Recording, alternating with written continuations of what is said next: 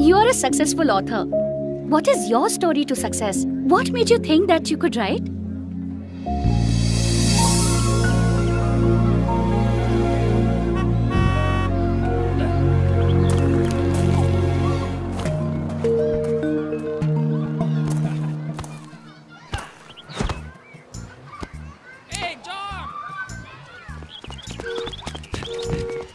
Hey, look at this one. The next William Wordsworth, I suppose. Huh?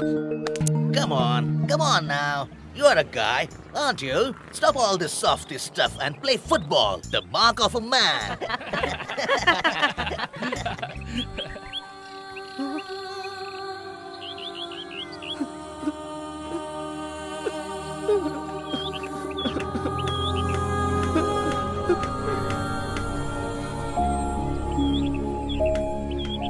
Excuse me, is it okay if I sit here? You can, if you like. Are you alright? I'm fine. Thank you. Don't be a crybaby. Throw that book away and come and play football with us. Come here now. Prove yourself. Does every guy have to play football? Do men not write poems? I'm sorry about what these boys are doing to you. Are they your classmates? And what's your name? I'm John. And yes, these boys are in my class. They bully me all the time just because I don't play football. Just because I don't like sports. Just because I'm different.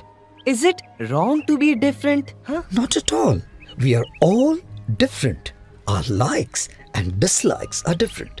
We're gifted in different ways. Some can play sports, some can write, some can sing, and yet others can act. Look at that toolbox, John.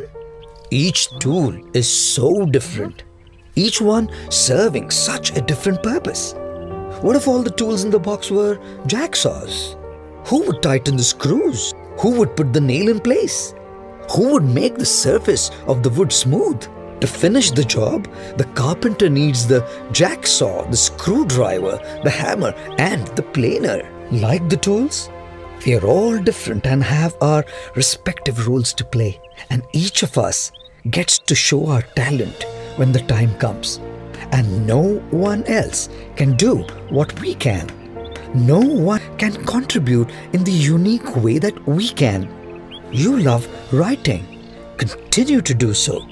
Yes, it's okay for men to write poems or to cook or to dance if that's what they love and if that's what they're gifted with.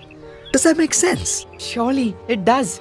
Thank you so much for your guidance, sir. You're welcome. I must continue my walk now. Have a great day, John, and all the best with your writing.